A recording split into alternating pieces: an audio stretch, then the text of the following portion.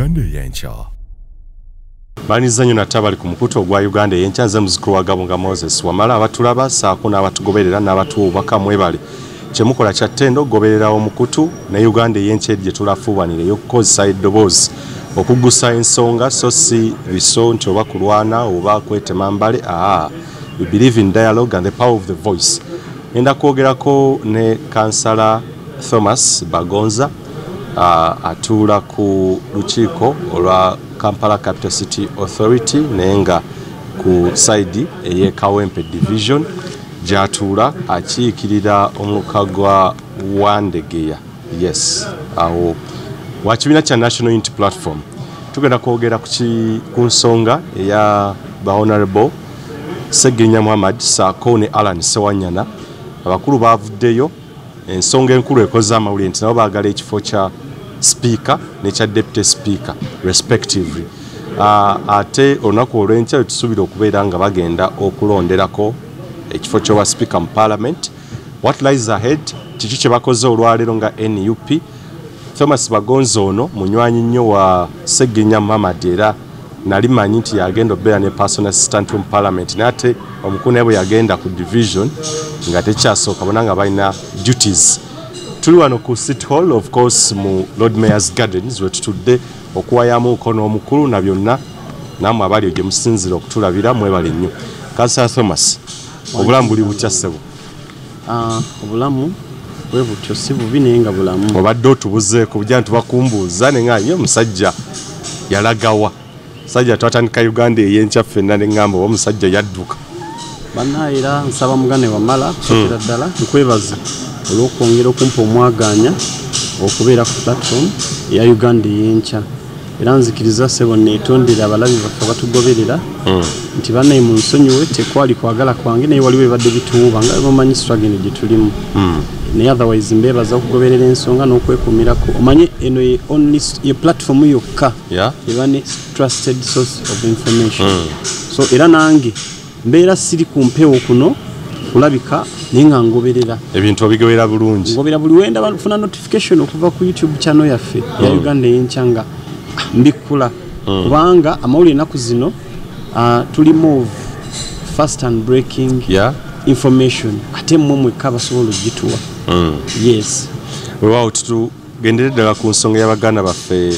Honorable Ssegirinya Muhammad ne Alan Ssewanyana. Tusookere ku Ssegirinya Muhammad ekifo kye yeegwanyiza nti ayagala bwa deputy speaker. Okyogerako kigwe nga munywanyi we era kiki kye mukozeewo sofa kwe yatugambye abantu bwe mugenda kubeera nga mutwalayo empapula and everything to do with that. Sofa mawulire ekigo olina? Actually ku nsonga eyo ya Honorable Ssegirinya Muhammad baatudde ne batuuza tabamiruka mukomere kigo ye wamu ne Honorable Ssewanyana Alan. Kusookera ddala Honorable Ssegirinya abadde expressing interest ku bwa speaker wa parliament naga njagala njikwate ennamba naye baafunye amawulire nti ne speaker abadde deputy speaker alikulidde okuvuganya ku bwa speaker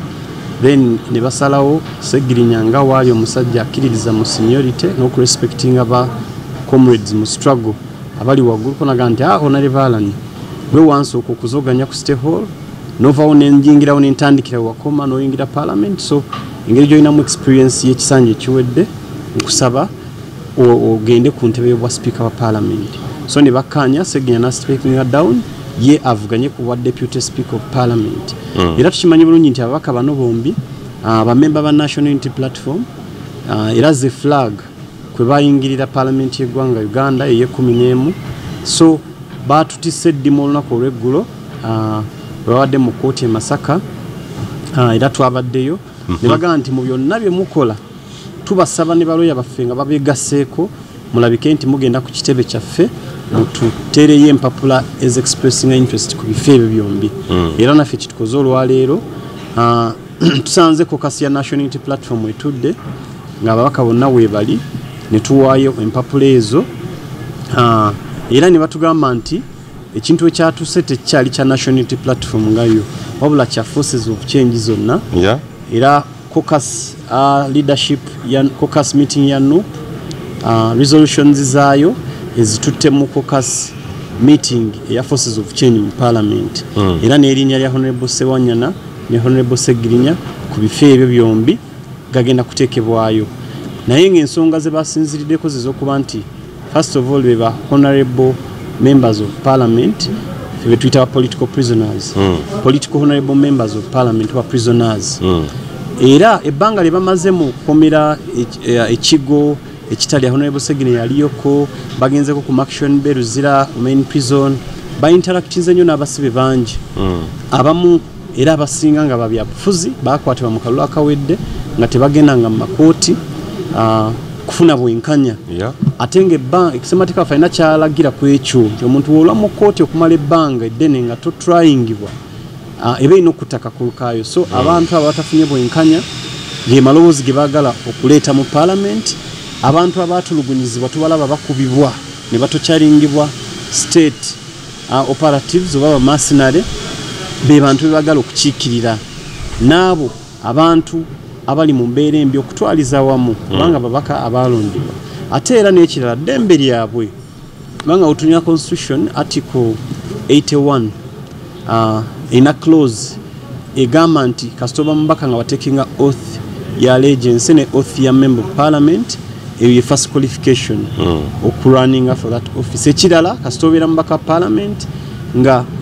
toli vice president obanga toli minister you still qualify wabula ekitabaddewo ya amendment ya deputy speaker nsinga speaker avaawo nga deputy akyaliwo kubeera naye abadde tukoza akajogoli nga Anita Mungu tagale kulya bwa deputy speaker ate nga agenda kuvuganya kuba speaker naye nga tewali tteekera limugana yes nga tewali tteeka yabadde mutuufu in line so twagala ekyo kye babatandikirako ku amendinga mu amendments nti kuba kitulaze kyapeninze kuba kyayite kyapeningangako so ababaka nga basinzirawo era mu article 82 eteekawo article 82 mu constitution eteekawo office ya speaker ne deputy speaker egamba nti speaker ajja kulondebwa from among the members of parliament article 82 clause 2 kyogerako mu bo bennyini mu majority members mujja okuvaavaayo ate era bamulondemu then we balonda speaker ye kennyini alondezebwe in presence of the chief justice then alayizibwe presiding over election ya deputy speaker so ababaka bano bali hopeful nti kyekiseera parliament ebeere y'abantu kyekiseera parliament focusinge ku priorities ez'abannayuganda okuli okulabika nti esoosowaza enkola eya rule of law constitutionalism nti bwe tuba tugambye nti tetwetaaga impeachment yazaako ekiseera kino tena kyegatta ku ggwanga teeka kye tuyinza okuleeta kati nga kukiriwo mu inflation eno ne hiking price ya commodities nti tujja kukwata tuteeke amaanyi sookera ddala mu kutebolinga matters of national importance okuli ey'okusala emisolo naddala egiteereddwa ku bikozesebwa raw materials ebikozesebwa kugeza nga sabbuuni butto ebya bulijjo so those are the honorable members we need and still they are victims of injustice they are victims of human rights violations ate nga parliament eriwo okukola mateeka nagenforcing oba so olwaliro kiki kyemukoze ku kitebe kya NUP so deliverance empapula ezo era bareceiving soft copies ngina zikuwa mugana wamala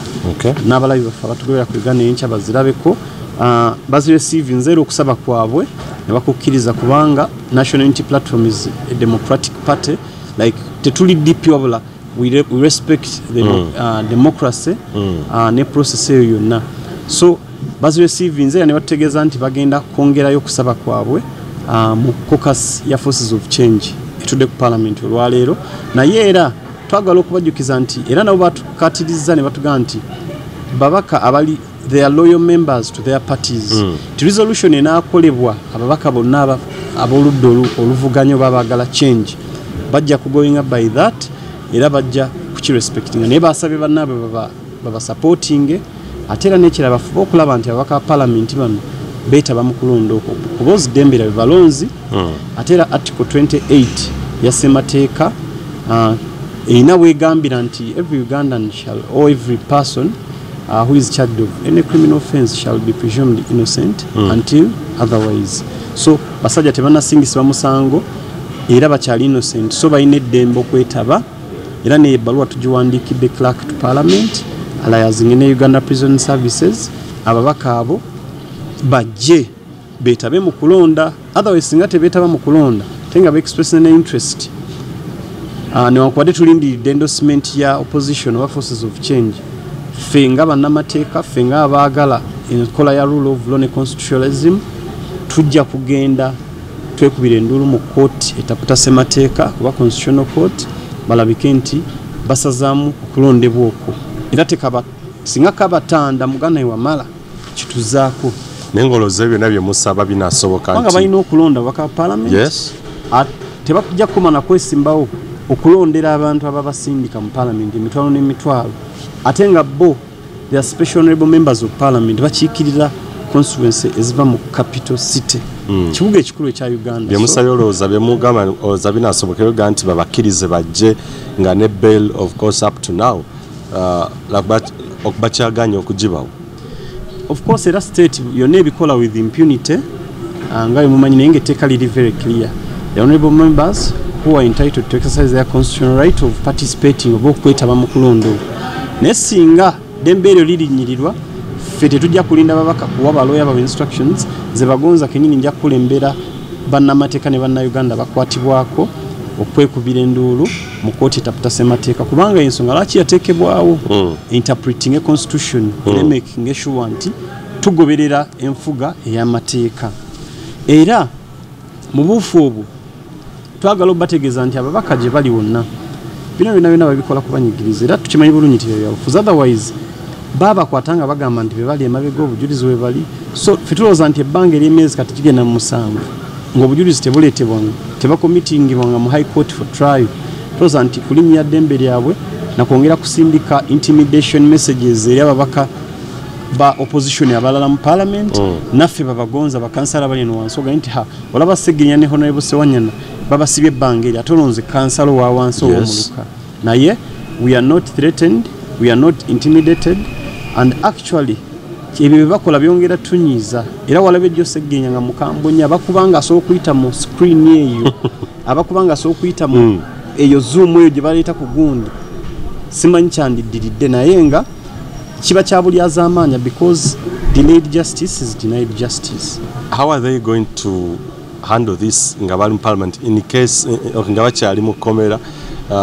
kubanga balina waliwo process erina okubeerawo okwendosingibwa n'okukola kutya kwonna in case onaku kuba baba balina kubata either tomorrow oba today naye ng'ekiragiro kinafuluma of course na lwaleero kuba balina okusaako omukono na byonna bafulumizibwe balina obendosinga and everything singa ekyo tekibeerawo dream yawe ekigendererwa kyabwe kiba tekifalinze on a dead rock. Kituufu kyogamba bw'okitunuulira otunuulira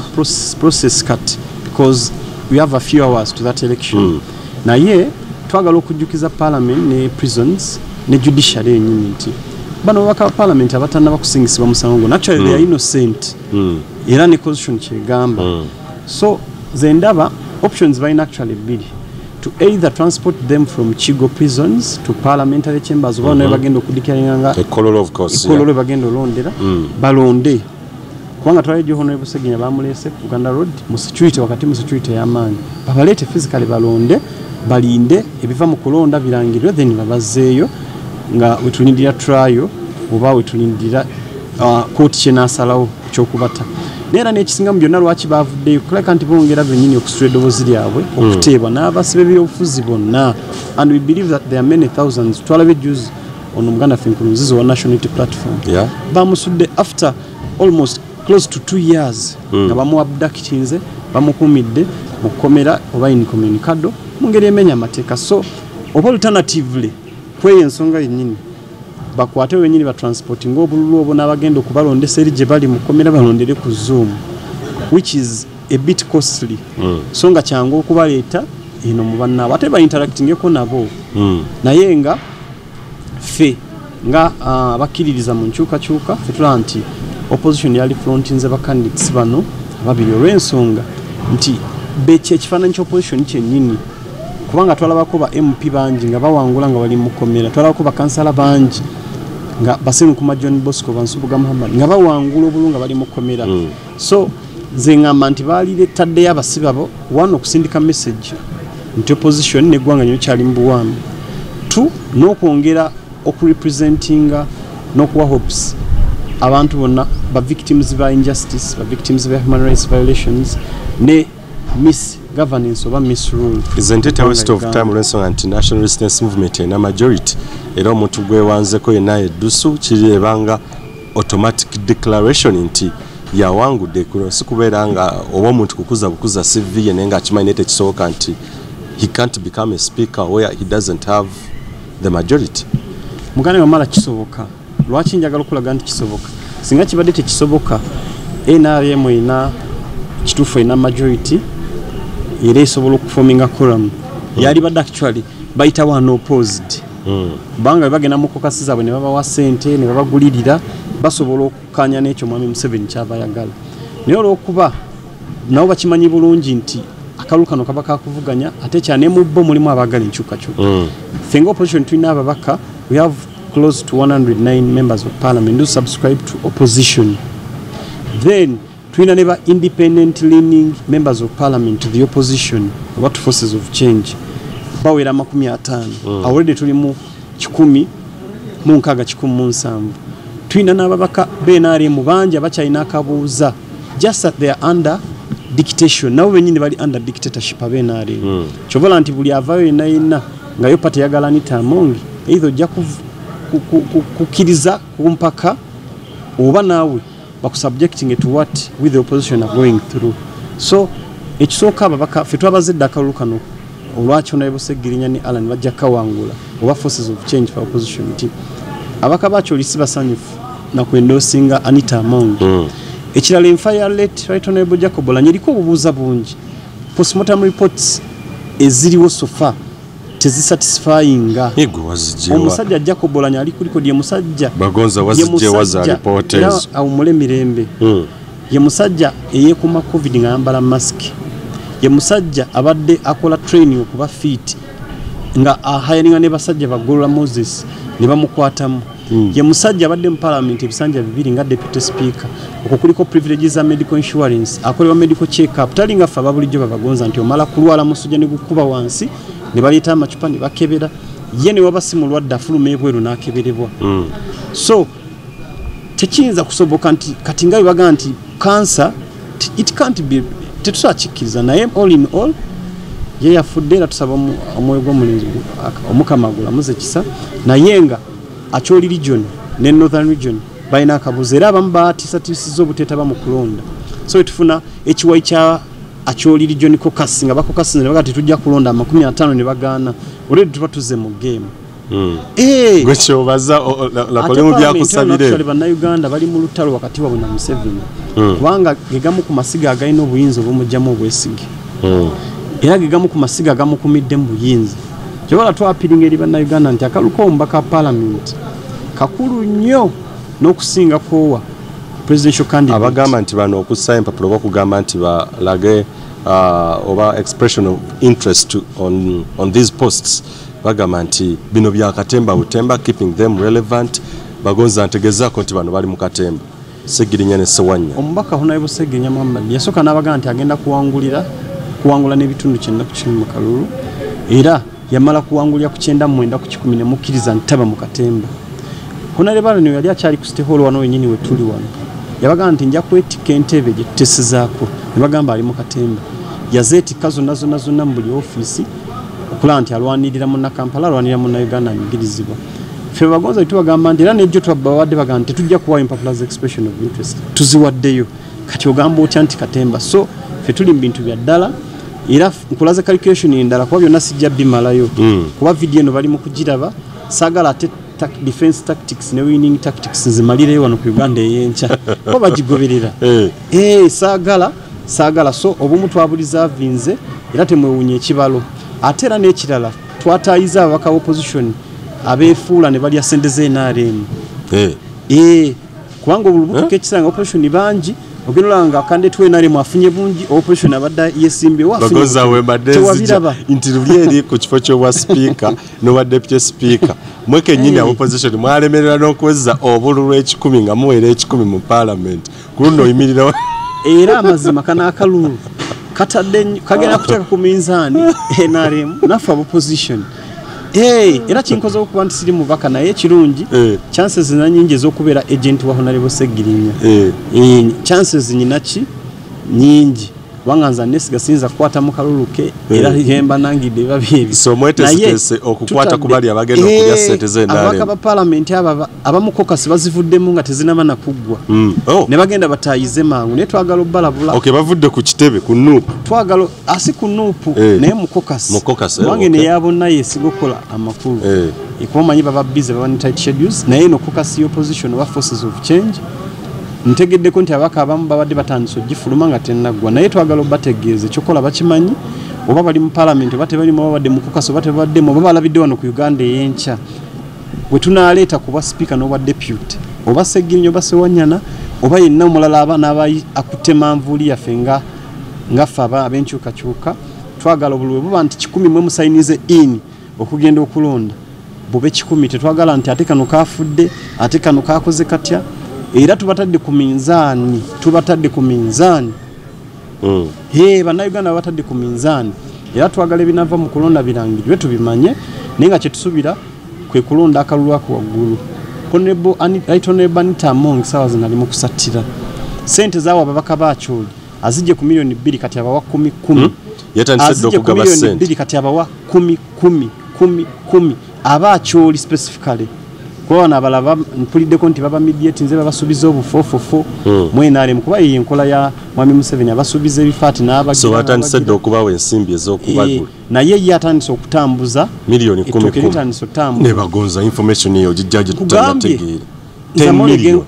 zenkoze facts na sources zange mu parliament oli munna mawulire mugane wamala genda ku parliamentary canteen yawo lwabesa wozina abaka bali mu kuyitingana naye zibadde singa kutambulira kusaidia NRM kubanga abacho libadde bakyalemesezza eri mukokasi babadde tebamuka NRM naye ffe mu byonna nga forces of change bakandidate baffe bebo eba expressing interest yatugamba nti abasajja abalwanye ebbanga ddene musajja Ssegirinya yali musajja muwanvu n'akubwa emigo n'ayimpower kona lebalani eyasalanga ekimeme yakye ne kikwatayo bulungi kati wo mutuna kota kyafaananika Ssegirinya wenjogerera enjala zino yagenda zina takyazina olaba kakwenza bamukuba omugongo gwonna ne gwa tegufaananika maseruka ne bakwata makansi ne bamujja mu nnyama emukwemu ate oluba Honorable ne Ssegirinya abamaze emyezi kumpi 7 mukomera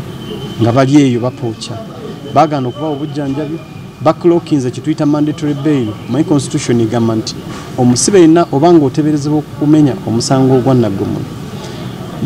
we baba tebakukomitinze for trial within 180 days of emyezi mukaaga semateeka ali very clear balina okuwa kyetuyita mandatory bail nga basinza ku period lyospeninze ku remand nga state eremereddwa okuleeta obujulizi obukutwala mu kooti enkulu so challenge eyo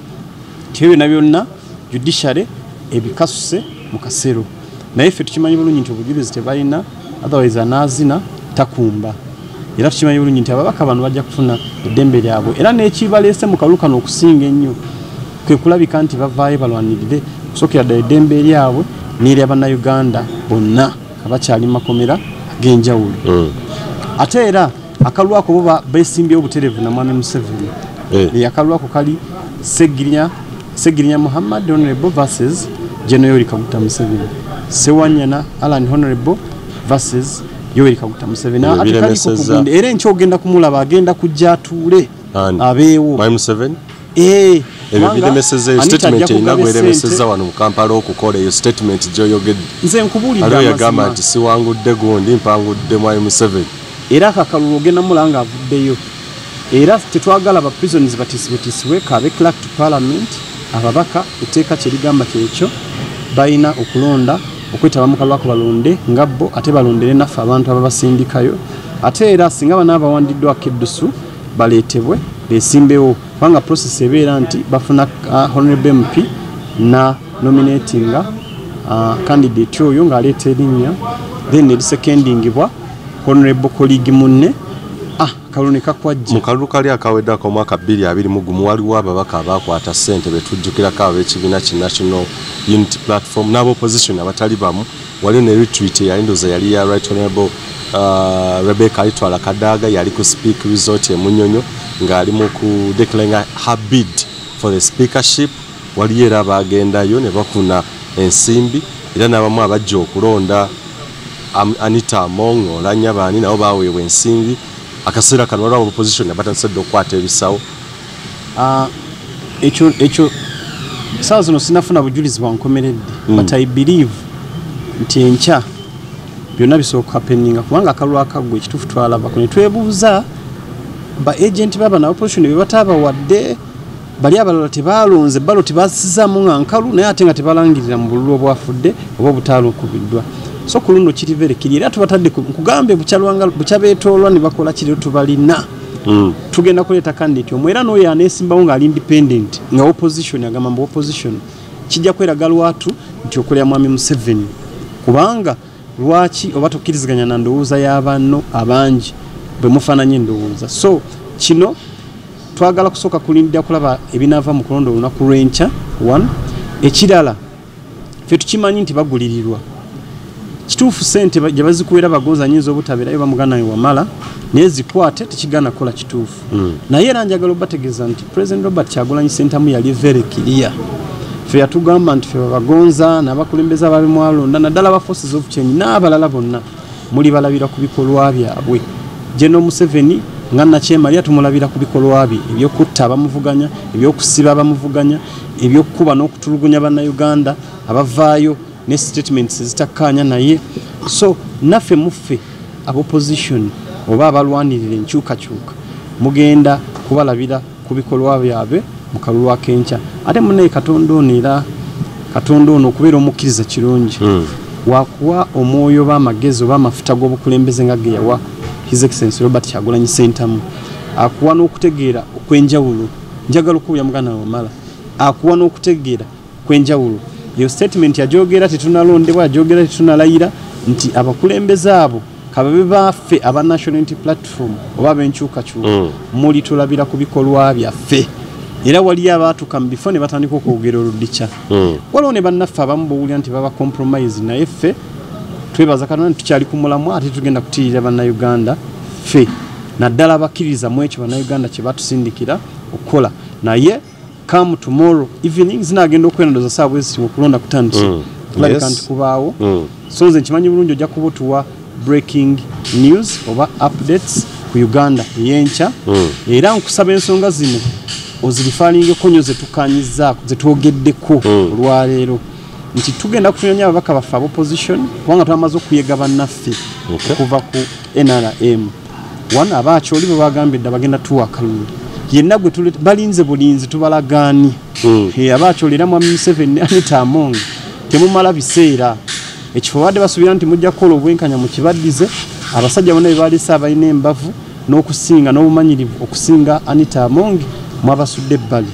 so kati obwo tugenda kuyola buyoozo obwo tugenda kukumba bukukumbi tugadde ku bwaffe buno obuli ekitolo tugadde ku buno obwaffe Ssegirinya ne Ssewanyana bafuuke basipiika ba parliament eye-11 ey'eggwanga Uganda olowooza ki nga tuwinding up okukya enfa ya Jacob Olanya abakyoli bagamba nti ono yaweebwa butwa do you feel concerned as a politician ali ku ludda oluvuganya government nti that's the way they now treat abantu in case it's true kuba tuwuliddeko n'abazze baweebwawo obutwa in that manner ekituufu ffe bagonza ffenna mwami wamala tuli mu mbeera nzibu nange lwakunda bakuteholo wano olumu embanzeko official duties n'amazzi sobola ganywa bwe tubeera mu meeting obusumbusa bwe bayisa bupaani obusobola bagonza ngenda mu katanga nendi ekikomando kyange neebereramu ogenda ku parliamentary canteen awo emmere basibe bagiyiwa batugamba nti basibe bagiyiwa kubanga ababaka batya basibe bagigabira baana bana bali ku streets batya endala ba staff ba parliament bagirya security na buli kimu ababaka batya so we have had a lot of unexplained deaths in Uganda utunya northern region bibaddewo nnyo naye ffe bagonzera ngenda kwogera statements zino naye mwami wamala nkwatanga ne bankuba emigo munzijukiranga on a serious note kubanga gugu gwakumbuuza nakuteekayo disclaimer emigo gyonna ndaho gisindika wange omusajja voli mwami wamala mwansonyiwa abalabi emigo gyonna ogisindika wange emigo ebibuzo biriko emigo bisindika wange then otekeyo ka disclaimer ebirowoozo ebyo si bya Uganda yankya omukwasi wa kamera yatemyetemye wabula byabagonza ng'omuntu ng'ajja kuba kiboko kansala omulamba kakwenza tomulaba musajja alina mbuwanganguse Ssegirinya omulaba bali bakuba mizibu ate giri mulevu bagonza basooka so statement zibadde oyagala okola z'amaanyi nnyo ngenda kuzoogera naye bankuba ng'emiggo onteekangayo ko kafuli bagonza bakubwa baleme kunkubira in vain onwaniranga n'enfuna obwenkanya omusajja ne balooya bagoberera ensonga naye on a serious note ba dignitaries bangi ekituufu bajja kuva mu bulamu bw'ensi eno mu ngeri etategeerekeka either in accidents katulina omuwala oli Sami international photojournalist abadde reporting abadde nnyo mu activities za opposition era ng'akuba ebifaananyi which is mulimu gwe naye yafa mu accident etanategeereka mabegako abadde reportingira international press oba international media houses bempi bangi sinze siri mabega wabyo naye ojja bbira nga bihappeninga nga olaba assassinations attempts zikoleddwa si ku opposition bokka naye bola kuba naddala abali mu system mwenyini waliwo olutalo lwa muhoozi alwanira buyinza bwa olwedde obuyinza bwe babulina babuwamba naye babulwanira bo mu bo bennyini era bajenerali bangi kubuulira bajenerali bangi banaate beebeeredde mba n'abasajja eno gavumenti yamusibira mu bbwa sinyanga sinza agenda obbatta bagonza wabula tulondebwa kwogera ku nsonga zino omugenzi Lokeki yafa postmortem never yali blood clot ne of course omuntu yenna tunamunoga newankwadde postmortem eyokoleddwa toba muki mumativu let right honorable Jacob Lanchiri ku record nti obamuddusiza embiro omutwala ebweru mbu yali amaze okukola kyera social media platforms zenjawulo na byavaayo n'ebifaananyi ne biriikinga ne babijjayo so kyobola nti ne family saawa zino paka nakatena matira era twebaza bakulembeze bakyoli ab'enno nabo bavuddeyo ne bagamba nti nedda wakyaliwo akabuuza naye byonna bye bakola bino abasajja aba bakyoli si bangu era munalanga omuzimu gwolanya gwina gukute mu palamenti awo nga gusitukidde mu muntu era munalaba tebalowooza nti ate katemba ate kisinga gukeera ne gusitukira ku muntu temwewuunya muganda wange naye nga eno transition eriwo government eriwo yagaana okukkiriza kye tuyita peaceful transition ate ngeri democratic ng'ekoleddwa oba it is by the will of the people kyobuyinza constitution article 1 egamba nti the sovereign powers ziri mu ffe so bannayuganda they were denied of that will obuyinza bwaffe ne bubbibwa nga tusazeewo nti Kyagulanyi president nga era bibadde bikolebwa ku ba Dr. Kizza Besigye n'abalala so waliwo power struggle mwenaremu mwennyini era bagenda kwenyiga amapesa bokka nga bannayuganda bali eno bo batunuulidde babalaba bulabi bakole ziripooti zaabwe postmortem report zaabwe bakole byonna naye above all kyokiddayo etubagamba nti they should start thinking and standing for the truth ekituufu kisigala kituufu muganda ng'omala newe giba myaka emeka ekitangala kisinga enzikiza kisingira ddala enzikiza era emunyenyemu ne beeyakamu kizikiza ekingi era ogiraba nti ekola ki eyaka bavengayo bayimirewo ku mazima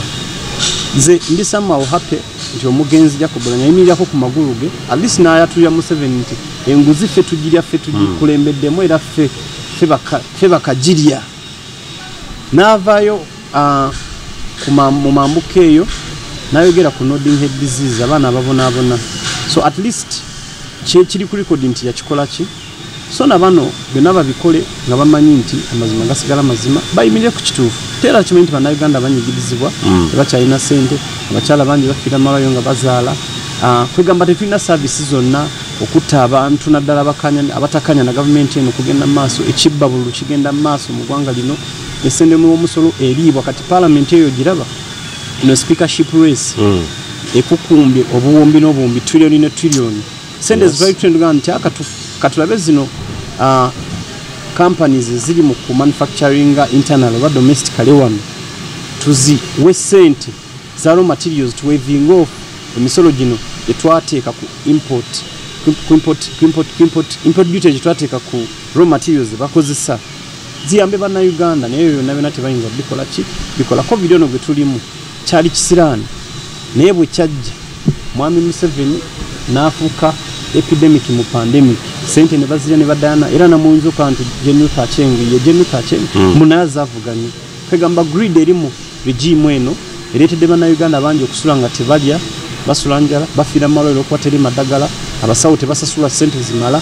abaana bangi basomera wansi wa meeting awula bawange nga yesomero ya government eririwo nenga sente zonna weziri era omusolo government katulina muno mu Kampala ekizibu kya overtaxation ne bakuteekako omusolo ku ngato gy'oyambadde wamala ku sokisi ku mpale ku kimu ku mafuta kati ku data kyo kyayitirira era simanyi mugane wamala wokikola kubanga data yekago wetago ku uploadinga zino so ekyo kyonna kigendera kya kunyunyunta na kulemesa bana Uganda so nga tuli government nyingi nga ziyamba abantu baazo so ebyo byonna ebito amounting to misgovernance misrule nsonga kifeera wagonza buli kiseera tuyinza kusirika tuvayo ntugamba nti kino kituufu kino kikyamu kino kimala nsonga lwaki tugenda kufanga twogera ekituufu era nga tulwanirira obwenkanya n'obukulembeze na Uganda bebasanire oyogera kiku for now tugenda mu mwaka bucyangamu kuba ebirayiro abakulembeze abasinga mwenna bana Uganda bagate bana feelinga impact ya muna significance ya muna importance mu bifo ebyenjawulo bye mulimu muzembagamba nti mulwanirira oba muliwo for the betterment oba their struggle you're fighting for freedom you're doing what naye tebana feelinga the impact ekintu ekyo kyogerako both in parliament local government n'ebifo ebyenjawulo. Actually, as far as the struggle is concerned and liberation of our country, Uganda, ekituufu kiri nti we are playing our role. Fena tuliba players platforms zenjawulo. Bagonza kati otunya mu council juzi yekawempe na kulembera era nga mpita mu Kese Act. Kubanga tulina freedom of speech in council. You have a right to express our dissatisfaction on issues that we are aggrieved to. Naddala singa tuba tuzirese mu formal procedure ya council neziganibwa. Twajiyo ntugamba nti tugiyo on grounds one abatembeyi bagobebwa mu kibuga mu ngeri etategerekeka ate nga twayisa ekiteeso nti bakolere ku makubo ge twagazeetinga ne tuyisa ekiteeso basasula omusolo musaamusaamu era ogujja mu business zaabwe buli omu ku capital we kyane tuyisa nti ne court eno eri ku stakeholder eveewo prosecuting abana Kampala simply because they are surviving to okufuna omugati gwe bazze waka so ebiteeso byonna byonna ne biyiwa muki ne tuva ndiga nti kawempe yokka erimu abasibe abasoba mu 500 abasibe ebyobufuzi drones bezawamba abakwatibwa bali kitalya mu barracks ez'enjawulo nze wange mu Katanga nyina mu Kenya Moses Waiza amaze kati omwaka ekitalya emyezi 6 agimala Makinde mu barracks nga taleetiddwa mu kooti naye nga bamuvunaana kuba nti yali alemesa okulayira kwa Mwami Museveni so netuba ndiga nti council fe tugiye era tugenda kuddamu kubeera mu council yonna paka nga ensonga ziri addressed ekyanga tugana technical wing nti eve mu nkola ey'ebintu okwekolera nga yo nga fe tulina okusalawo mu council kubanga twalondebwa era semateeka tuwa obuyinza nti fe tujja okusalawo council nga bwolina okukola ki so nga betulizovinga byonna tebabiteeka mu ki mu nkola simply because balonda ba RDC ba RCC balonda ba minister ba town clerk tebatulinyirire ekyo twakikola era ne mu parliament yabo baka parliament they are trying in their best capacity nga bajjayo n'agombuto okulwanirira bana Uganda era tubasaba bongere tebapowa ekira we've tried amid these challenges to deliver services nze nganza aveka wempono Ssegirinya in the first 100 days yatukola ebintu bingi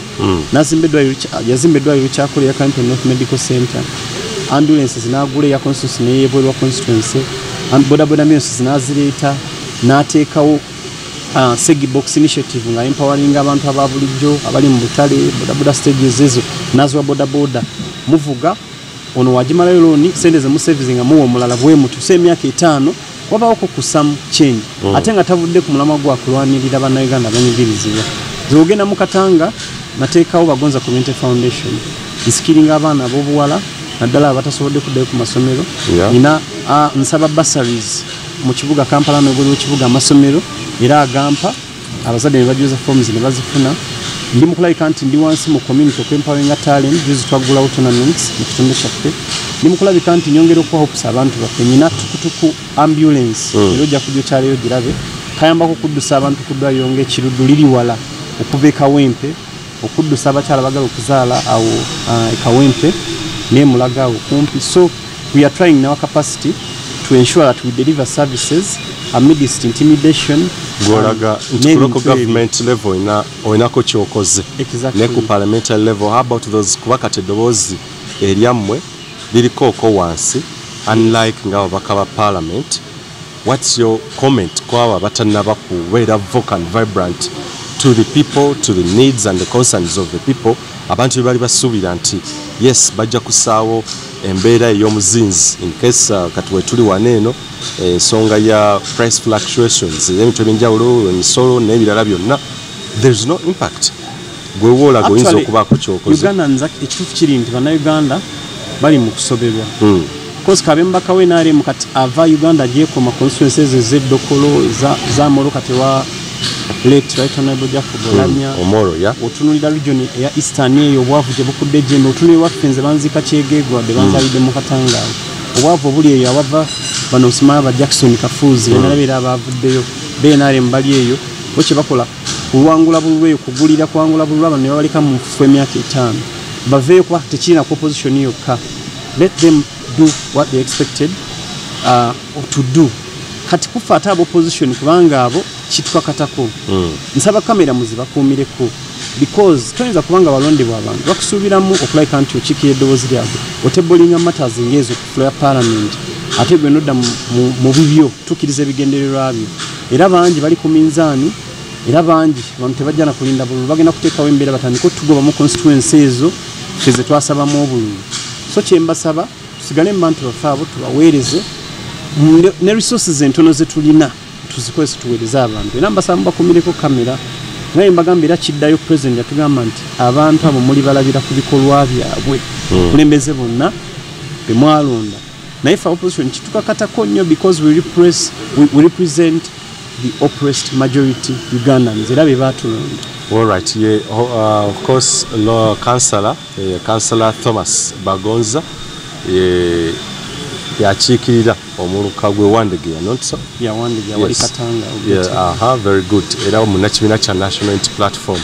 Ensonga tukyagoberera nnyingi tulabe race ya speakership ne deputy speaker in case oli agenze oba gwe basek gwe yawanzeko eddusu in case agenze kuba speaker n'abuwangula ekifo ky'obwa deputy kiba kisigadde kikalu. So katujja goberera ensonga zonna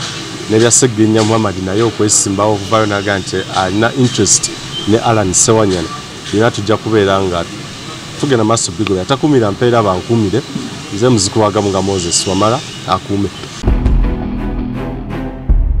Uganda y'enkya.